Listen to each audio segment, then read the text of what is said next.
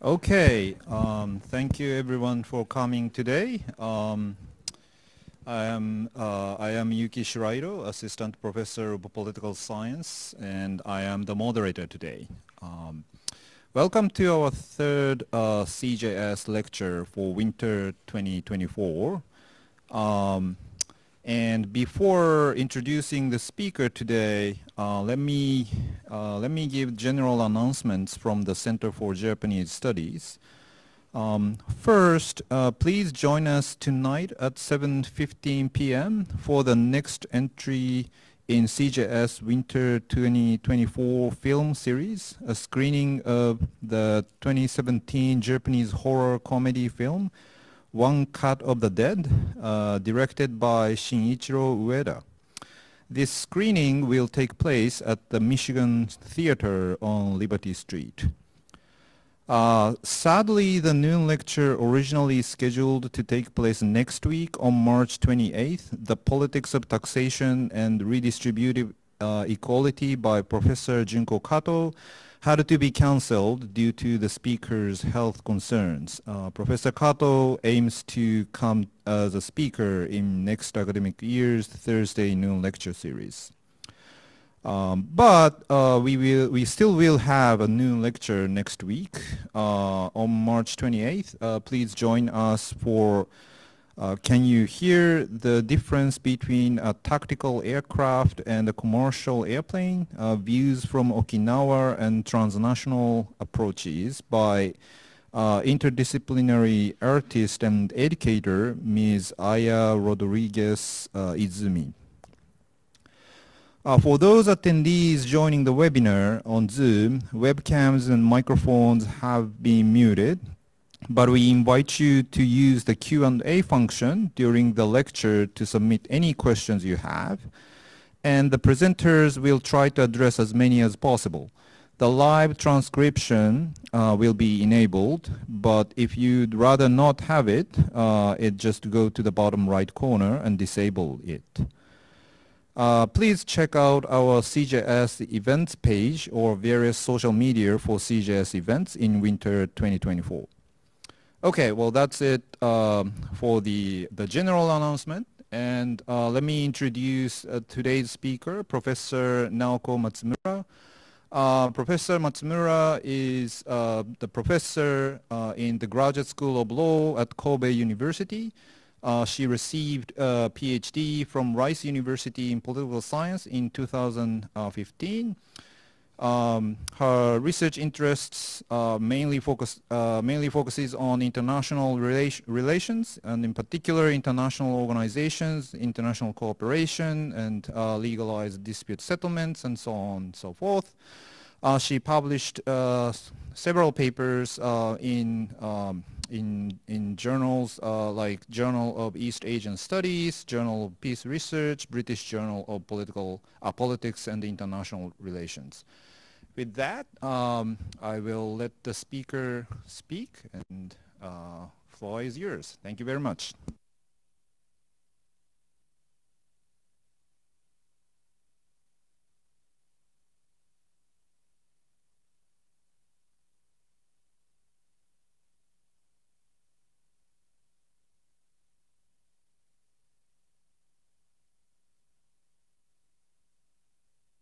To be here today. So I'd like to extend my deepest gratitude to Professor Schleiter and also the Center for Japanese Study for giving me this incredible opportunity. So as Professor Schleiter introduced, almost 9 years ago, I completed my PhD at Rice University in Houston, Texas. And during my PhD study, unfortunately, I couldn't have a chance to visit Michigan, so I'm really thrilled to visit here today. And also, this is first visit for me to visit United States after COVID-19, so I'm really excited to come to the US. So today I'm going to talk about our studies on nuclear taboo in Japan. So this is something I'm working on over the past 3 years with my co-authors, Professor Joseph Grieco at Duke University and Professor Atsushi Tago at Waseda University in Tokyo. So we've conducted several surveys and experiments on this issue, and I will be sharing findings from 3 key surveys we've conducted so far. And, sorry. This is the overview. So overview present what we've done in 3 surveys. So the first survey investigate how external security environment in East Asia shape Japanese public opinion on Japan's acquisition of nuclear weapon. So we conducted the survey in 2019 and 2020 with nationally representative sample. And the second survey focused more on the local perspectives in Hiroshima, one of the target city of nuclear attack in 1945. And we explored the status of nuclear taboo among people in Hiroshima. And our most recent and third experiment focused more on Japanese view on potential nuclear shelling arrangement with the United States. Have you ever heard of the nuclear shelling agreement? Okay. Somewhat no. So the idea of nuclear shelling is that non-nuclear state like Japan deploy the nuclear warhead of the United States into their territory and operate them jointly. So during the peacetime, for example, Japan stored the U.S. nuclear warhead, and in the wartime carry them on a Japanese kind of self-defense fighter jet. So as I will explain later in more detail, the discussion over the nuclear shelling with the United States and Japan was suddenly kind of initiated by former Prime Minister Shinzo Abe on 2022. So in this survey, we looked at the role of the public figure may play in facilitating public support for nuclear option. So through these surveys, what we wanted to explore was how strong or breakable nuclear taboo is in Japan. And if that is not the case, what factor could break the taboo? So now let me explain what do we mean by nuclear taboo. So the original concept of nuclear taboo refers to the ethical norm against using nuclear weapon proposed by scholar Nina Tannenwald in her book and articles. And in her book, she argued that since the ethical norm against using nuclear weapon is very strong, no one think of or afraid of breaking it. This is why nuclear weapon has not been used for a long time since Hiroshima and Nagasaki. And in our study, we interpret this concept more broadly and understand it as the ethical norm against possessing or developing nuclear weapon, and also some kind of allergic reaction toward discussing such matter. Because for a long time, Japanese people have been believed to have strong normative taboo in this sense as the only country who have experienced atomic bombing in warfare. And this sentiment was solidified by traditional 3 non-nuclear principles announced by Prime Minister Eisaku Sato in 1976, which prohibit production, possession, and introduction of nuclear weapon to Japanese territory. And these principles were never made into law, therefore they are not legally binding principles, but they are still viewed as a cornerstone of Japanese official nuclear policy to this day. In academia, there's a strong consensus that Japan has peaceful cultural norm which significantly limit Japanese aggressive security policy as noted by seminar scholars like Thomas Berger or Peter Kattenstein. However, recent years, there seems a potential change in this long-term taboo. So please look at this table. This table summarizes opinion poll results conducted by Genlong, which is a famous think tank in Japan. So since 2016, this poll asked respondents whether they think Japan should have nuclear weapon along with other policy options. And as we can see, the majority of respondents still oppose nuclear armament. However, there has been modest increase in support year by year. And also, there is a notable increase in do not know responses, which is 14.5% in 2016, but which increases to 26.1% in 2023. So their explicit opposition toward nuclear armament may be declining. So these findings made us wonder if Japanese nuclear taboo is still firm as it has been assumed for a long time. Surprisingly, this question has not systematically analyzed by scholars, especially in Japan. Therefore, to find the answer to this question, we conducted our first survey experiment in 2019. So for those who are unfamiliar with survey experiment, so the survey experiment is a unique survey method in which participants were randomly assigned a different kind of information or scenario and then asked to the same question. So if their answer vary depending on the information they received, we can conclude that information had a causal impact on their answers. So in this experiment, we looked at the impact of deteriorating security environment for Japan as a factor that might weaken the taboo among Japanese. And especially, we focused three aspects of security environment. So the first aspect is the nuclear threat from North Korea. Since the current leader, Kim Jong-un, took power in 2011, North Korea launched frequently the missiles. So the last year, North Korea launched 18 times, which is the second highest level. And this year, it already launched twice. And the most recent one occurred 3 days ago. And so whenever North Korea launched missile, security message appeared on TV. So this picture I took 3 days ago at home. And additionally, when missiles are deemed to capable enough to reach Japanese territory, security alert is appear on TV. So this one also I took at home. So it said information of national protection and said evacuate immediately because North Korea launched missiles, so it's dangerous. So when I saw this message, it's kind of frightening. So this suggests maybe only Japanese get easier to feel security threat from North Korea. Therefore, we expected this elevated perception of security threat from North Korea may prompt Japanese to support for nuclear armament and think it was necessary and justifiable. And the second aspect of the security dimension is the reliability of alliance commitment by the United States, because the nuclear umbrella provided by the U.S. has been a key factor dissuading Japanese government from pursuing its nuclear arsenal. So we speculated that if this U.S. defense commitment may not seem reliable, as hinted by former President Trump, could prompt Japanese to contemplate independent nuclear capability. And the third factor is about South Korean situation, nuclear status.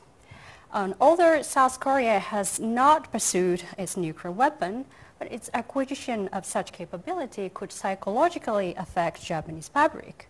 So the prospect of South Korea attaining great power status through nuclear armament might drive some Japanese to support nuclear acquisition to maintain its Japanese standing or maintain regional polity. So the combination of these three aspects propose different level of security deterioration for Japan. For instance, the current situation or situation when we conducted the survey in 2019 is the first law, in which North Korea has stopped its nuclear tests, and also Japan enjoyed strong security ties with the United States. And there's no sign that South Korea is developing nuclear option.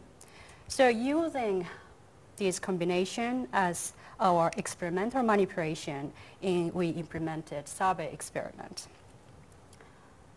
So this is the scenario we used that respondent actually read. So participants were presented with hypothetical scenario in form of mock news editorial. So following the brief title, it introduces three security dimensions, as I mentioned before, as bullet point. So highlighted phrasing colors are manipulation within a scenario. So green indicates status quo, so which is good news for Japan, favorable security condition. While red phrases indicate degradation from status quo, which is bad news for Japan. For example, participants in the worst case treatment were assigned to all these red phrases, whereas participants in the status quo treatment will assign to all green phrases. And rest of the participants, so the mixture of green and red sentences. So if the nuclear taboo is strong enough to constrain the respondent, we should observe uniform level of support for acquiring nuclear acquisition regardless of the scenario they are assigned to. However, if this is not the case, it could serve kind of evidence that nuclear taboo might be weakened under certain security condition, especially when people perceive a worsening security situation for Japan. And after presenting one of these scenarios, we asked respondent, would you approve or disapprove of Japan acquiring nuclear weapon using 6-point scale from strongly approve and strongly disapprove. And we implemented this survey in August 2019, including the dates of Hiroshima and Nagasaki, so that we expected people's nuclear taboo might be prompted. So this is the design. So what is the result? So here is the result. So this figure presents the percentage of Japanese who approve of acquiring nuclear weapon. Just please ignore this placebo. Just pay attention to these bars. So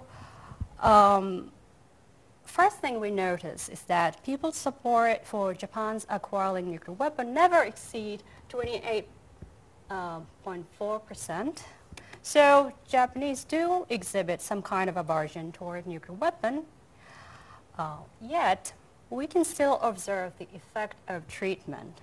So for example, support for nuclear weapon increases during, under worse security condition compared to status quo situation.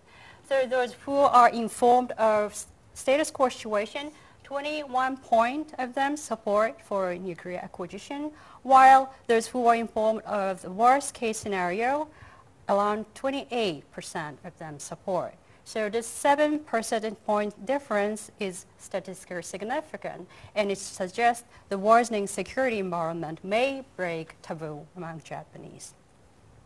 Nevertheless, as you can see, these bars largely overlap over 5 treatments. So initially we expected Japanese support for the nuclear armament would be the highest in the worst case scenario, but we didn't find discernible differences across these other security situations. Therefore, it is possible that degradation in any one of security dimension in 3 dimension is sufficient to weaken the taboo among Japanese. This is main findings. But in this survey, we ask additional question, which is about public attitude toward U.S. deployment of nuclear weapon. So we asked respondents if they approve or disapprove the United States deploying nuclear weapon to Guam to defend Japan from North Korean threat. So blue bar in this figure show the respondents' support for the U.S. deployment of nuclear weapon in Guam, while the gray bar indicates support for Japan's acquisition of nuclear weapon. Notably, blue bar always higher than this gray bar. So we think this disparity as an evidence of some kind of nuclear double standard among Japanese population, because if nuclear taboo were robust, respondent would oppose the use of nuclear weapon by any country. However, the data reveal that Japanese aversion to nuclear weapon is relatively weaker when it comes to U.S. deployment of nuclear weapon for Japan's protection. So Japanese aversion to nuclear weapon may be not rooted in kind of pure ethical norm, but could be affected by kind of utilitarian calculation. So this is the first experiment. However, one shot or single experiment cannot tell us comprehensive insight. So to verify the robustness of a finding, we conducted or replicate the same survey in the following year of 2020. And here is the outcome. As you can see, this time we reduced the number of treatment because we wanted to increase sample size to gain statistical power to make conclusive result.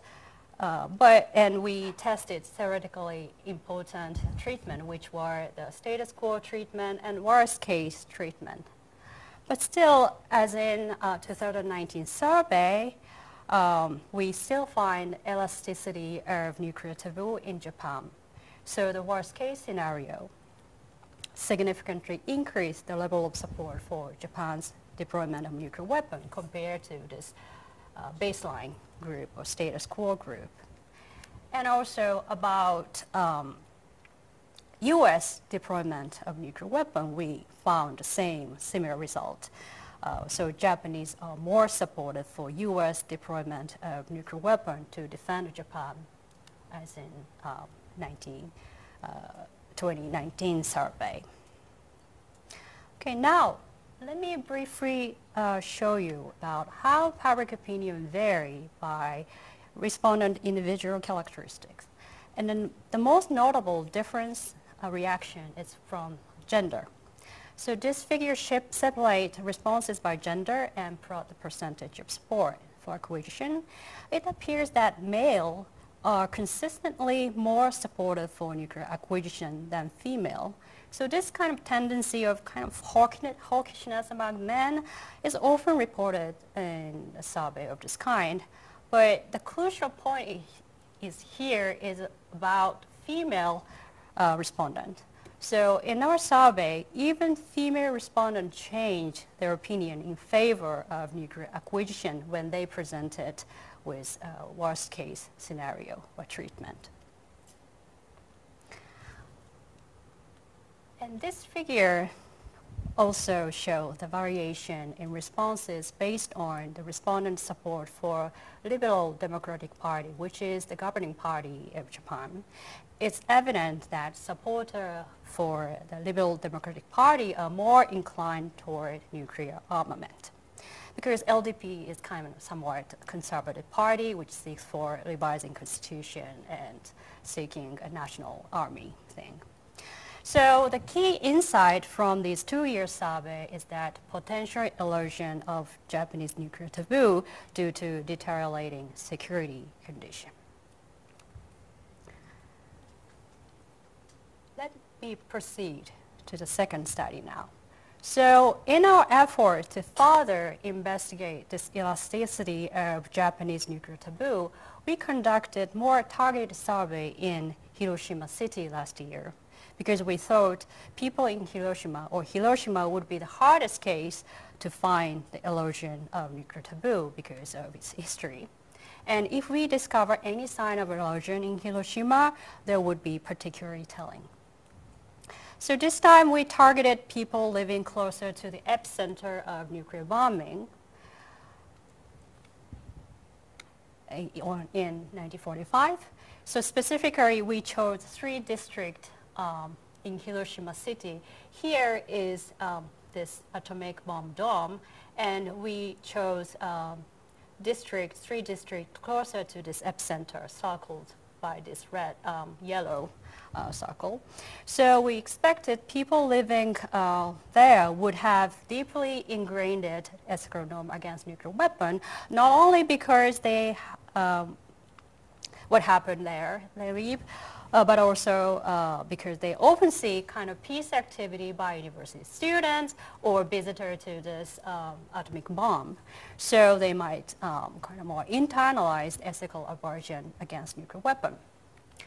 So to approach people living this area, we sent direct mail to approximately 1,000 households in 3 districts.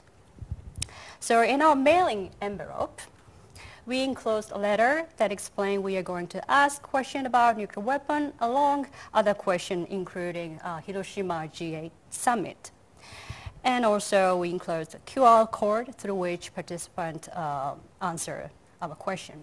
And we carried out this survey during G7 summit meeting in Hiroshima in May last year, because the issue of nuclear weapon is one of the key themes in the summit in context of Russian invasion of Ukraine.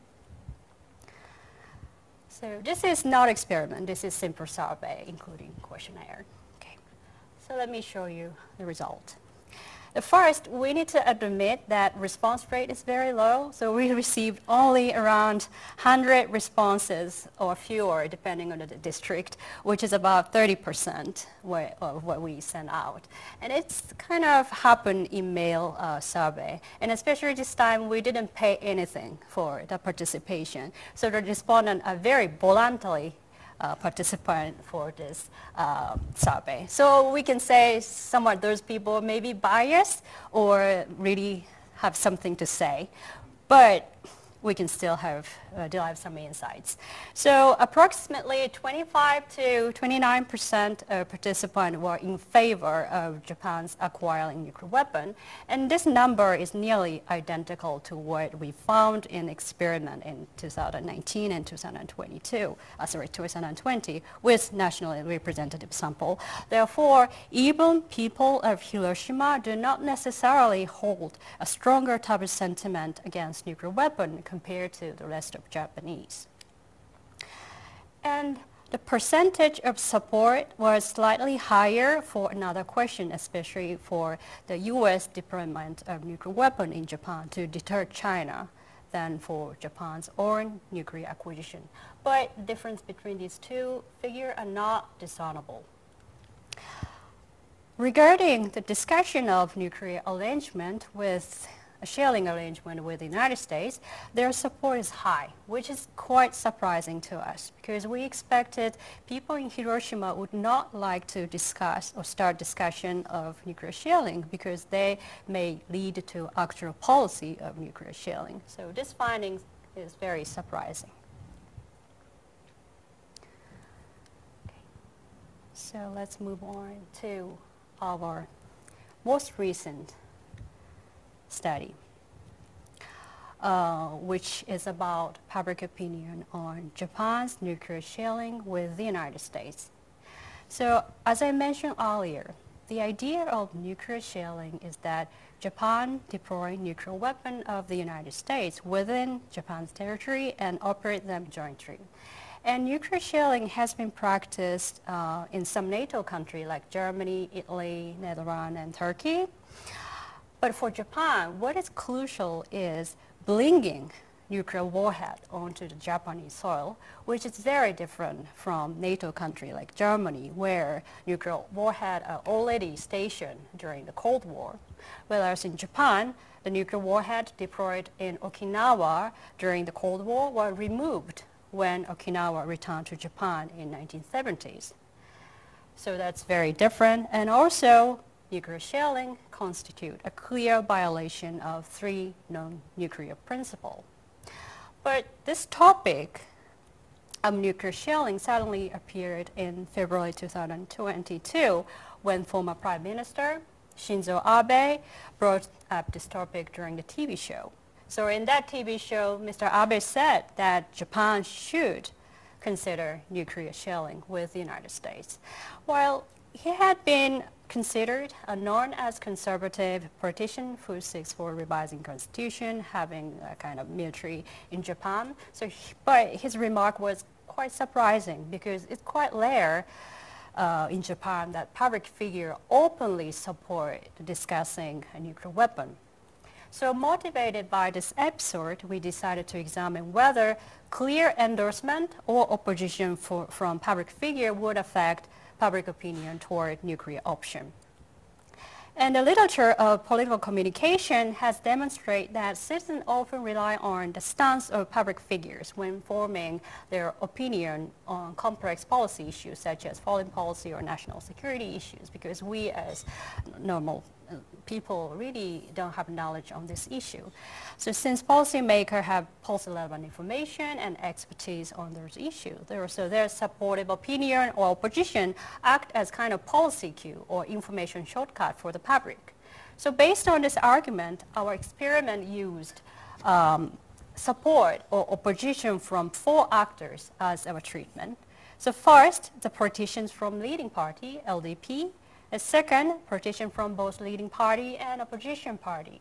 And third actor is military personnel, so former top-ranking officer of Japan's self-defense forces.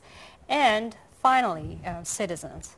So politicians and military personnel are considered political experts, policy experts. But in addition, we included the opinion of citizens because recent research suggests people also rely on what other fellow citizens say when form their opinion on foreign policy, so we included. So we hypothesized that public support for nuclear shelling might be higher if public figure as well as fellow citizens endorse that policy, while it would be lower if public figures or as well as fellow citizens oppose the policy.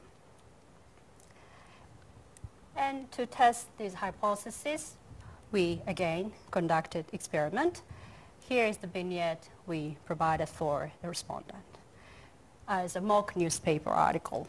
So article begins with fact-based information that recent security environment for Japan has worsened due to threat from North Korea and China in the first paragraph. And it then, in the second paragraph, explained there have been an idea of Japan nuclear shelling with the United States, and also we explained the nuclear shelling has been practiced in some country, and also South Korea has also started to consider this option.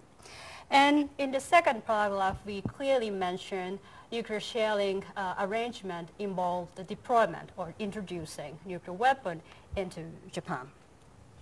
And at the end, it described which actors support or oppose the idea of nuclear shelling. So this highlighted part is a manipulation. So respondent in the control group did not read this last sentence. Okay. So after presenting one of these scenarios, we asked respondent if they approve or disapprove Japan's engagement in nuclear shelling with the United States. So this is the result. So each bar shows the percentage of Japanese who favor seeking a nuclear shelling with the United States. So supportive Q, endorsement, appear to have positive impact on approval, regardless of who expressed support. So the average percentage of approval among those who receive endorsement is 49%, close to 50%, and it's almost 20 percentage point higher than that in the control group. So this suggests policy endorsement may encourage Japanese support for nuclear shelling. But as you notice, what is mysterious here is about the opposition from self-defense forces and public opinion, which show actually positive and statistically significant difference from the control group, which contradict our expectation because initially we expected when self-defense forces say no to the nuclear shelling, Japanese support would be lower than without that condition. So this is something we need to come up with explanation. But overall, we found some kind of political cue might work. And we also found the impact of endorsement differs by respondent prior knowledge of nuclear shelling discussion. So here we can see the impact of endorsement is 0 for those who have heard of nuclear shelling discussion before taking this survey. So we didn't see any kind of statistical difference across the green bar. So bar also 95 confidence interval largely overlap, so there's no differences. But conversely, the impact of endorsement is significant. Those who were not familiar with the nuclear shelling discussion at the time of taking this survey. So for this difference, there are two potential reasons. The first is that the possibility that those who have already heard about the topic of nuclear shielding before taking the survey should have known who already supported or opposed this policy. Therefore, policy Q information did not provide any really new information for those people. That's one possibility. Because when Mr. Abe started this topic, many newspaper company or TV kind of featured this news. So most Japanese got heard of this policy issue. And the second possibility is that those who are familiar with topics tend to have higher political interest or knowledge or national security issue. Therefore, they can form their opinion without relying on what other people say. So so there's 2 points might be difference between this green bar and red bars. So our third experiment suggests two things in terms of Japanese nuclear taboo. The first, it seems that the majority of Japanese is open to the idea of introducing nuclear weapon into Japanese territory. This is quite surprising because it clearly challenged the traditional 3 non-nuclear principle. And the second, Japanese public toward nuclear weapon may shift by simple information that someone supports such policy, so which carries significant policy implication. Okay. So let me summarize my talk.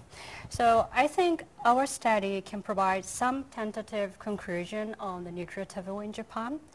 First, nuclear taboo among Japanese may not be so firm or robust as previously assumed. So in certain security scenarios, circumstances, or when public figure express support, Japanese people appear more inclined to endorse the acquisition of nuclear weapon. Moreover, a segment of the Japanese population seems to support the idea of bringing nuclear weapon into Japanese soil. So this suggests, again, the constraining power of the traditional 3 non-nuclear principle is getting weaker. And secondly, the experiment have uncovered a double standard within a nuclear taboo. So there is a higher level of support among Japanese for the U.S. using nuclear weapon to defend Japan than for Japan itself developing nuclear weapon. So this attitude could be interpreted as if there is a way to defend Japan without dirtying our hands, it's something acceptable, which is really not ethically driven constellation.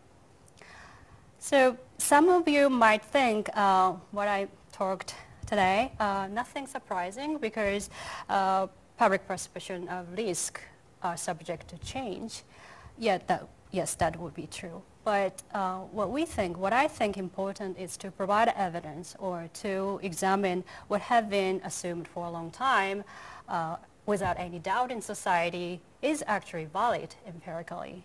And unlike the US, public opinion polls is really limited and infrequent in Japan, so neither national government or nor newspaper company systematically conduct public opinion poll on this nuclear issue, which I think are problematic.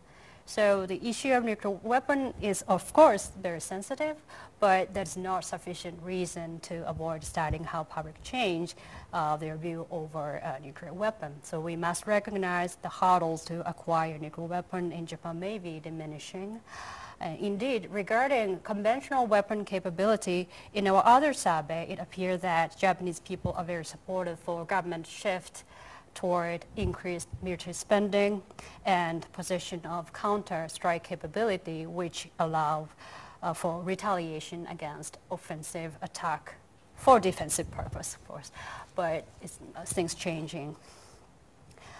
And finally, our survey, of course, has a lot of shortcomings and some findings really hard to interpret and not clear. And also, what mainly investigate here was the factor that may weaken the taboo. And we really did not fully explore what factor actually may strengthen the taboo sentiment. So if the nuclear taboo in Japan is elastic, there may be the way through which we can reinforce taboo sentiment. So in our future research, we hope to, if we have a budget to do, to investigate various other factors that include some political and economic cost of nuclear armament or its risk for environment or health, and also negative international reaction or how American people react when Japan is seeking nuclear option. And lastly, this year marks U.S. presidential election. It's highly likely that election will be contested between President Biden and former President Trump. And if Mr. Trump returns to the presidency and reduces his commitment to, Iran's commitment to Japan, this might facilitate nuclear sharing discussion from Japanese side to secure U.S. Defense commitment to Japan. So we would like to keep an eye on this topic, and I really would like to hear what you think about potential U.S.-Japan nuclear sharing. So I will stop my talk, and thank you for listening, and I'm happy to your feedback. Thank you very much.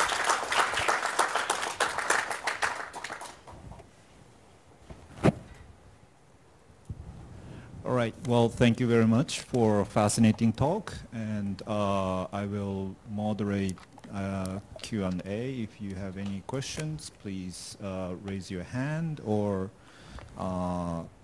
submit your question into Q&A at Zoom.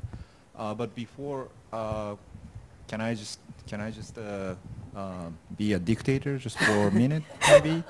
So let me ask kind of probably two questions about your research. So for the first study, you found like a differential responses to the deployment to Guam and acquiring nuclear weapons among the public, and which is kind of surprising to me because I think many international relations scholars would think that just ordinary voters don't know anything about security policies and don't know anything about implications of deploying nuclear weapons to Guam and, well, the different implications between deployment to Guam and deployment to Japan or acquiring nuclear weapons.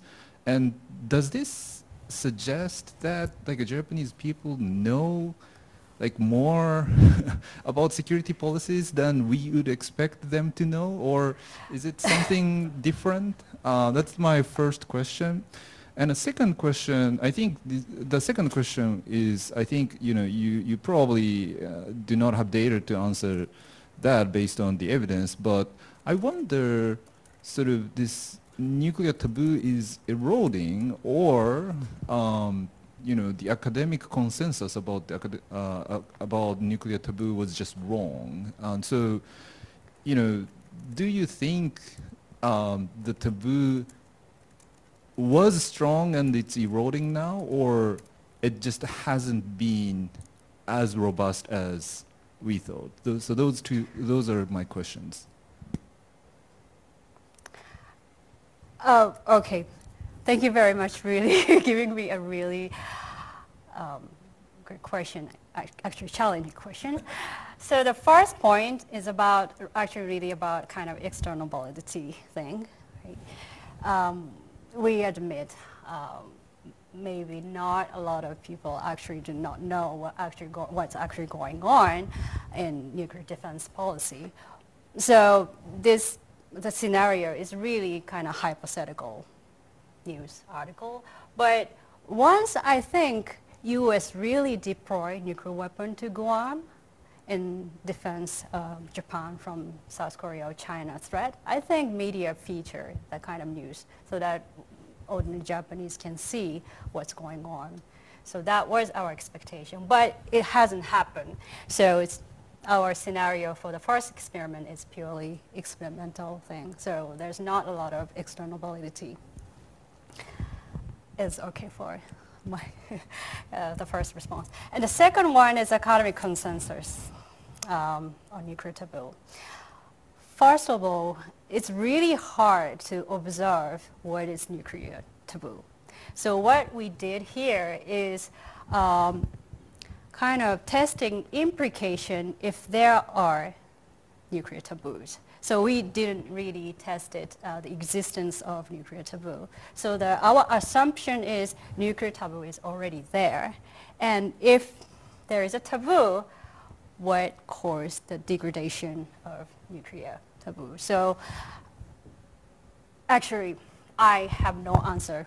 There is really taboo sentiment among Japanese. So actually, it's really hard.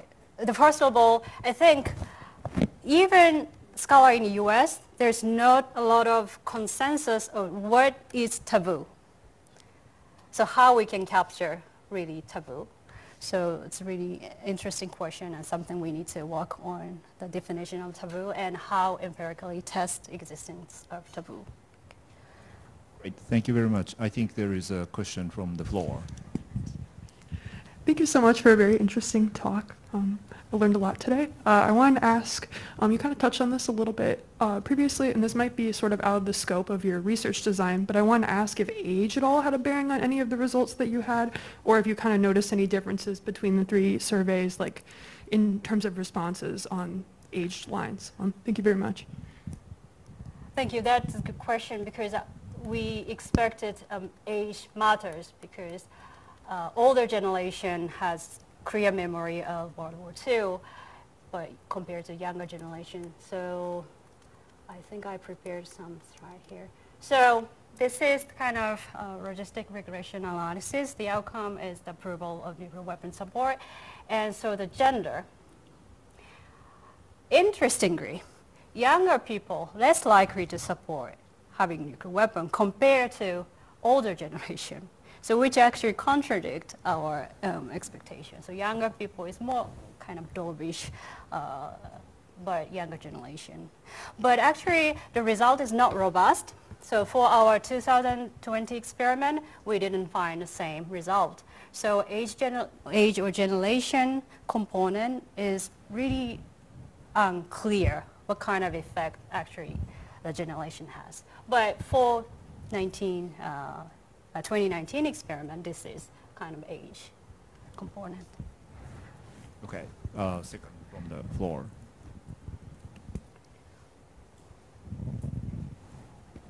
Hi, thank you so much for your presentation. I have a question about the slide you were on just before this, F2, figure 2. The first one? Yeah, the first one. Next one, sorry. This one. This one, yeah.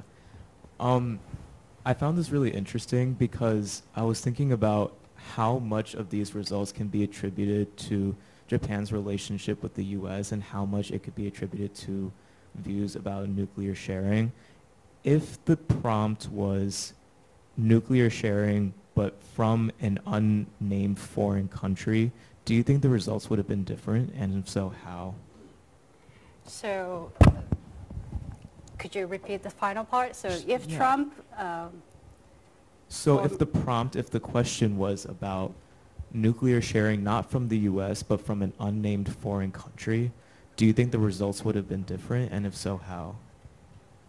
Yes, I think it would be different because first, the purpose of doing nuclear sharing is actually reassure the U.S. security commitment. So that it should be alliance country, and which Japan has strong ties already. Unless we cannot believe those countries will really protect us when it's necessary. So I think currently we cannot imagine nuclear sharing with other non-U.S. states. So result might be different, maybe lower the bar than here. And also if, I don't know, maybe it's the higher of the bar maybe depending on the alliance reliability.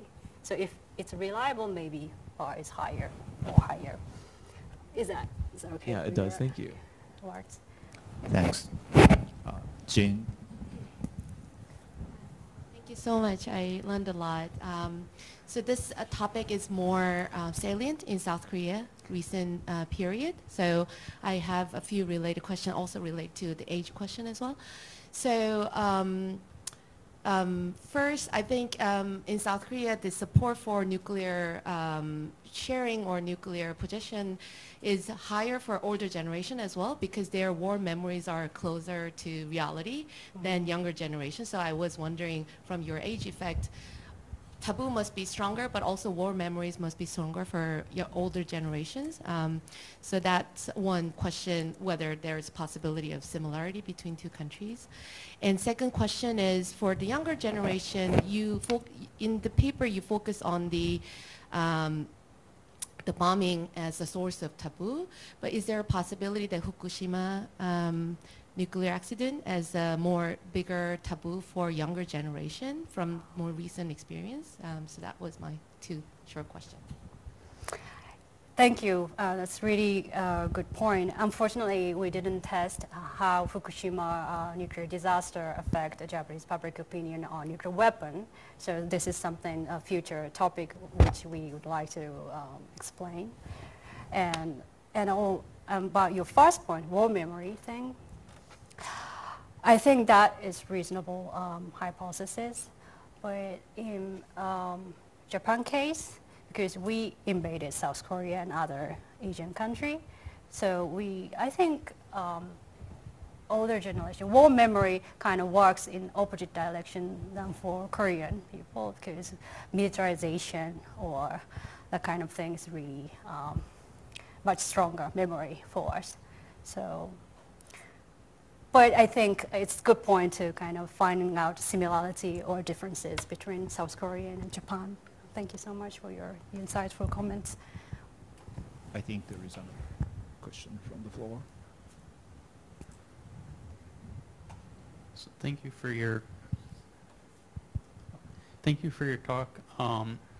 So I was wondering too, because you looked at South Korea and North Korea in the U.S., but did you factor in or consider like the increasing aggression of China, especially in the like vicinity of like the Senkaku Islands and what have you?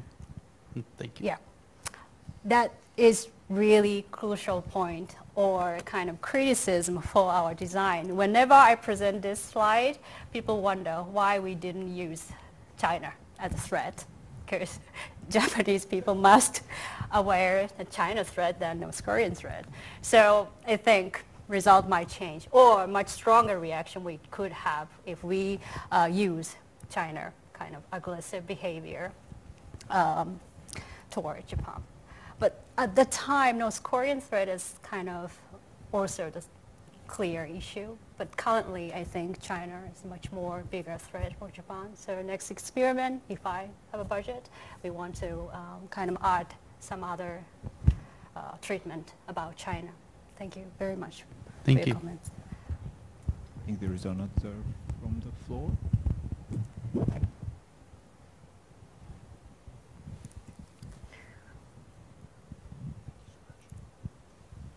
Thank you so much for this talk. I have a question about the trade-off argument.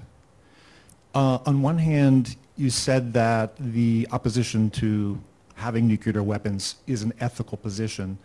So one question I have is, are there, opinion surveys that ask people about ethical values as a reason for their opposition to Japan having nuclear weapons?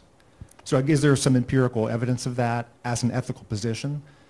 There may be, or there may not be, and it could be ethical regardless, and it might not be. But my other question about the trade-off argument is it seems that the other part of that, the nuclear sharing side of that, was sort of presented as not necessarily an ethical position or ethical position in contradiction to the first. But I'm wondering, in terms of the nuclear sharing, aren't there implied norms, masculinized security norms about safety and security on that side? So I'm just kind of wondering about how you're constructing that trade-off concept with these two things in consideration. Okay, thank you very much. First point you raised about ethical question, actually in our survey we didn't ask about why people answer in this way. especially we didn't ask what do you think about ethically wrong or correct to support nuclear weapon. We should have done that. And also there's not study that asked ethical kind of question in the survey. So there should be someone to do that. And the trade-off, so in this, especially third one, we didn't kind of investigate a trade-off because our assumption is support for nuclear sharing is the evidence for erosion of nuclear taboo, especially erosion of normative or ethical consideration of nuclear weapon, anti-nuclear weapon thing. So, but it's true. There should have both sides. But the taboo argument really focusing on normative thing. So that's why we kind of structure the argument by kind of how much taboo things erode by nuclear sharing things. So we should kind of engage more about trade-off aspect. Yeah. Thank you so much. All right, another from the floor.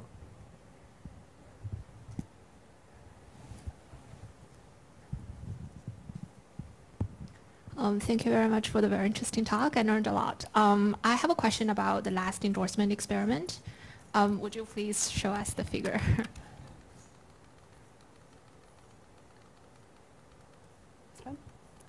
This one? Or this one? I think it's the main. Yes. I was wondering, I think this is very interesting because my interpretation of this is that regardless of whatever the direction of their preference, there is an increase in terms of public support. I was wondering if you could use this to show that the public, the nuclear taboo actually existed. Because as long as a public figure voice their opinion on this issue, regardless of the direction, people may feel more free to express their own opinion on this issue, because it's sort of like if this is a sensitive topic that people are hesitant to express their honest opinion, if I see a public figure is actually publicly commenting on this, I feel more liberated to talk about or share my opinion more freely. I see. Yeah. So for you, this kind of blue bar is not so kind of unintuitive findings, right? Okay. I wonder if but I think it's really makes sense. Yeah, it makes sense. I mean, liberating speech kind of environment facilitate Japanese public to express their own view.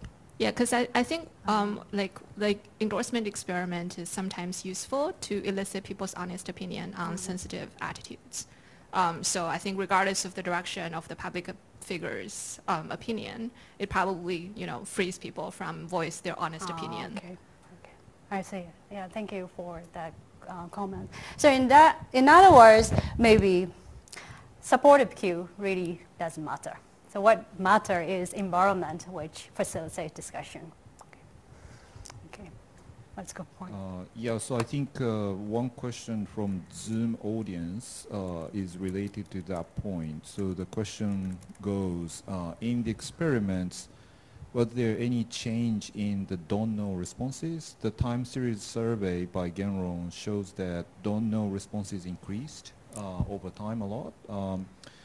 And given that the nuclear issue is sensitive, people might have felt supportive but hesitant to express their support explicitly, and therefore the supportive feeling might have manifested as an increase in don't know. And I wonder if this has also happened in the experimental context studies. Yeah, that's really good point. Actually, we didn't allow people say do not know. So we didn't have do not know option because survey, Japanese tend to say do not know in any question, for any question, and also choose neutral position for any survey. So we really wanted to force them to choose either stand, support, or oppose. So we intentionally didn't provide the or do not know option. So, but some are really critical about that kind of survey design. and there should be some debate whether we should have do not know responses or not. But this one, we didn't put that option. I think there are several questions I think, there. Thanks. So to me, the current calculus is that Kim would rather die than allow any of his neighbors to get more nukes. So how much is this a question of how much do you want to die with the biggest weapon in your hand?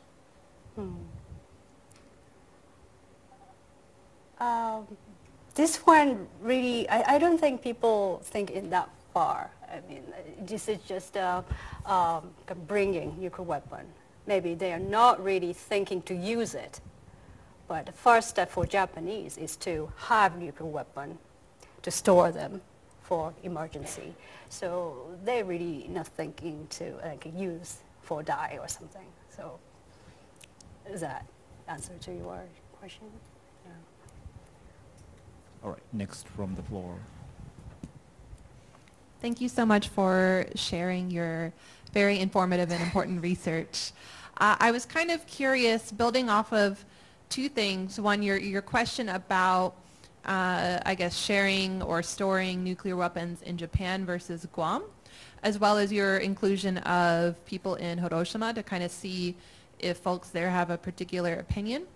And please forgive my lack of knowledge on this particular topic, but in terms of like public discussion of nuclear sharing in Japan, how concrete is that discussion? Like, are there specific sites within Japan where if this happened, the nuclear weapons would be stored? And if so, I was curious to see like if folks in that area had certain opinions, like sort of like a not in my backyard-ism, perhaps. That's what I was curious about. So the current status of nuclear discussion, first of all, is getting lower. So when Mr. Abe framed this policy, there's lots of huge news. And especially current Prime Minister Kishida, Fumio Kishida, is elected from Hiroshima. So he really cannot say to support nuclear shelling option. But some really conservative member of LDP really supported. And also newly created party Ishin, revolutionary party in Japan, is really supportive for nuclear shelling option. And they try to change traditional non-nuclear principle into two principle. So which means allow introducing nuclear weapon. And therefore, normal people really not talking about nuclear shelling currently. So the debate is not fully grown. Reggie.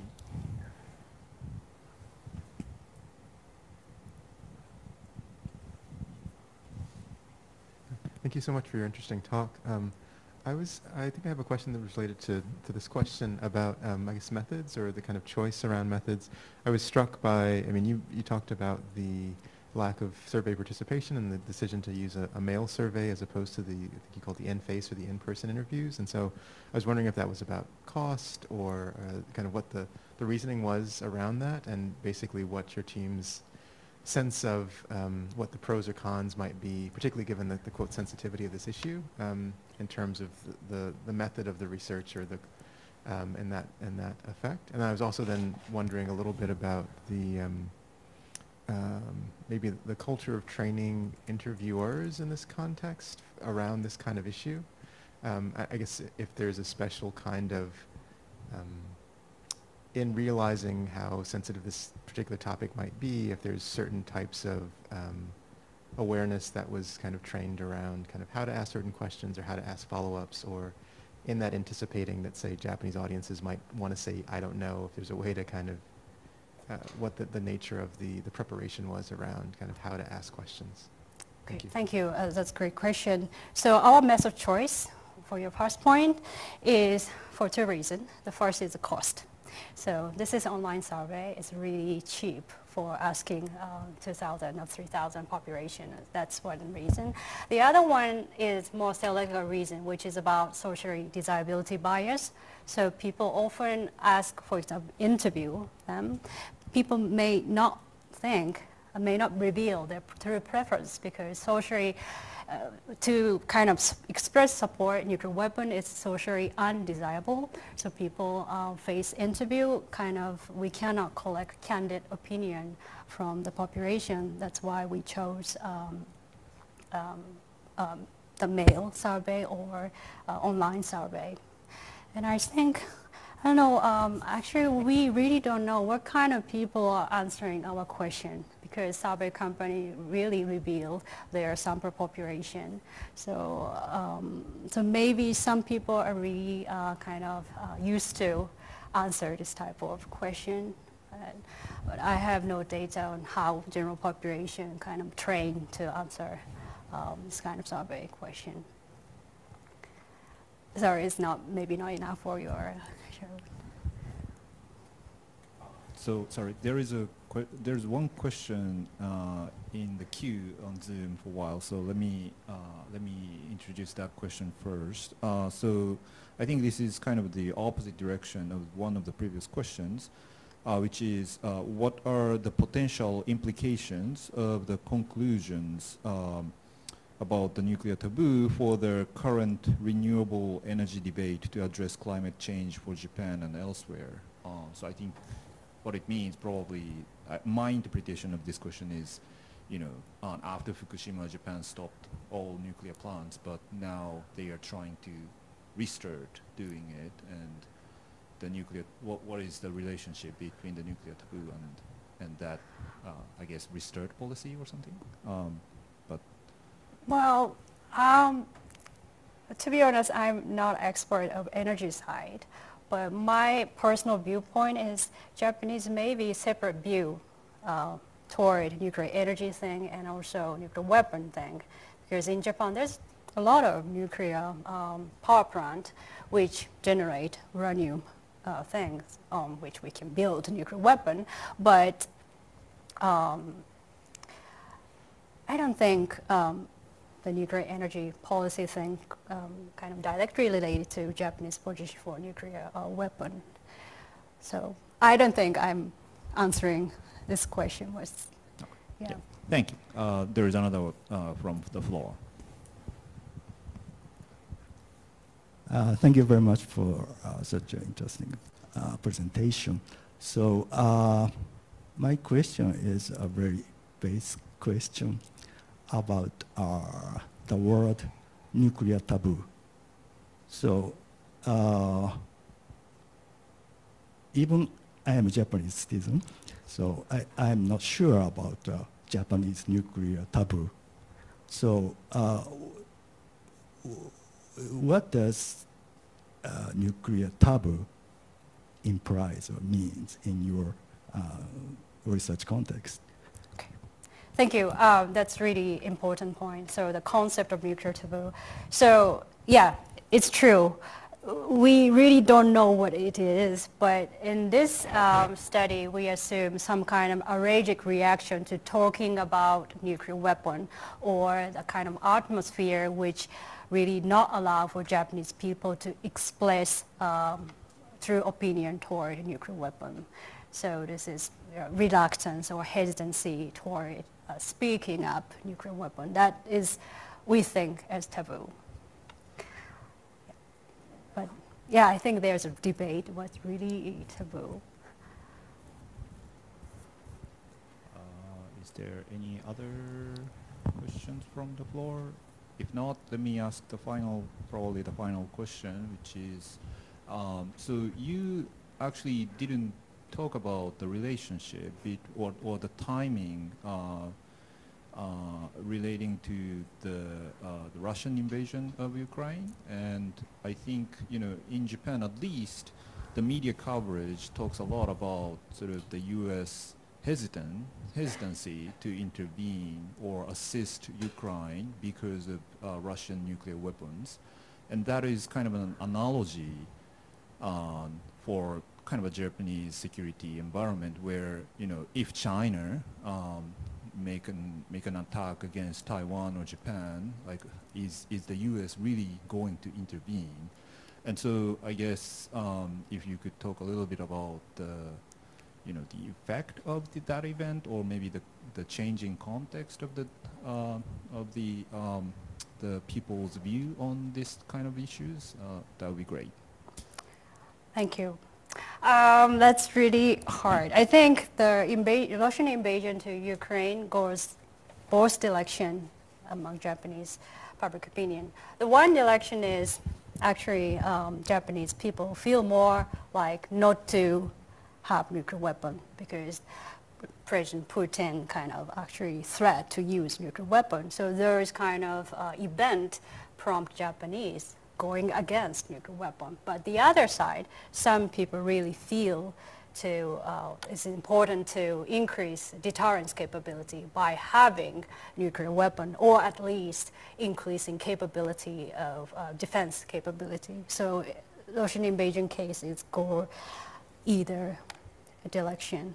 And I think theoretically we should examine the possibility that we cannot rely on U.S. alliance commitment, or there would be possibility that the United States will not fulfill the commitment when things happen. That should something we need to test in the future. But currently we haven't done that kind of experiment. Okay, if there are no questions from the floor, please join me thanking Professor Matsumura again, and thank you very much for coming to the talk. This is the end of today's noon lecture. Thank you very much. Thank you very much.